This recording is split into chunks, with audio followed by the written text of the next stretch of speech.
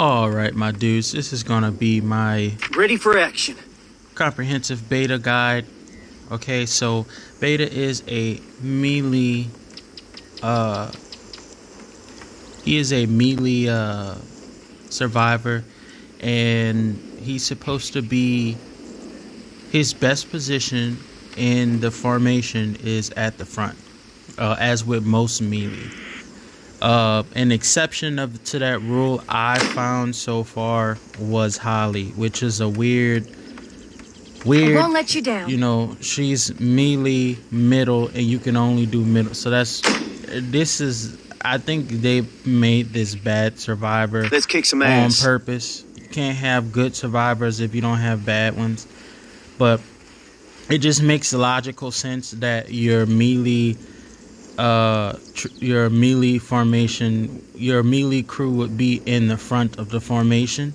And so this is my second, it's a good defensive, so this team, Beta, Alpha, and Lydia, it's another defensive team that is good at killing troops. So you have your three skills with over 200%. Well, this one is not 200%, but just high wounded rate on all three of your skills, and then you have a good defense skill. So that's crew health.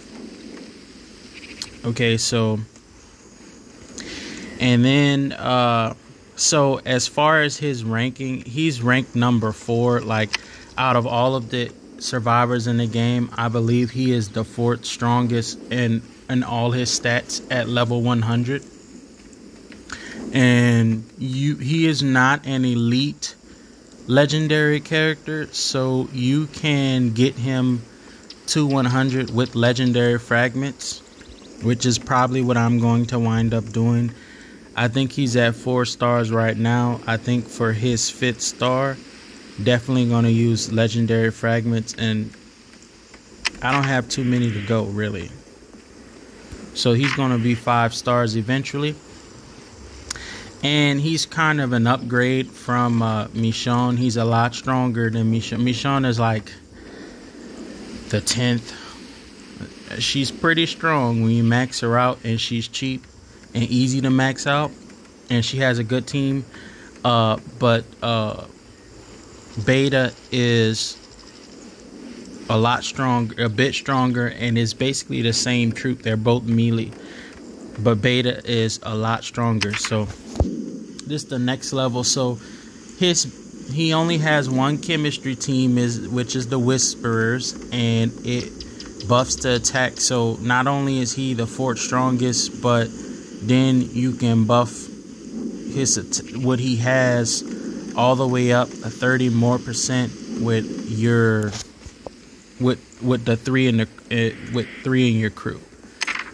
Okay, so as with all of the troops, if you want to know, with all of the survivors, if you want to know what type of troop you want to have in his formation or in his crew, is you look at the pictures on the skills. If you see a melee weapon, then you probably want to use melee troops. That's the best for that survivor.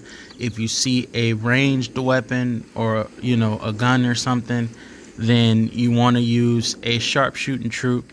And cavalry is interchangeable. You can use cavalry with a melee troop or a sharpshooter troop. That's my understanding of how that works. Okay, and so I see him. So this is my second. So once I haven't finished this team, I don't have this team together. But once I get this team together, this combined with my other team, my prison recon team, is going to make my defensive strategy just ridiculous.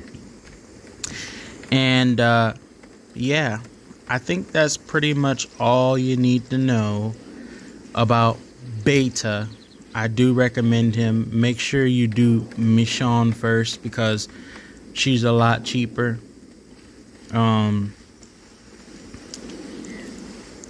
Yeah, she's cheaper. You can do beta. I mean, you can do them both because you can do them both at the same time if you want, because you can't use legendary fragments on Michonne. So the first hero I will use legendary fragments on is beta. Go ahead on and get him to a 100, and yeah, that's gonna be a good second team for me. So that is the comprehensive beta guide. Thanks for watching. Don't forget to like, comment, and subscribe. See you on the next video.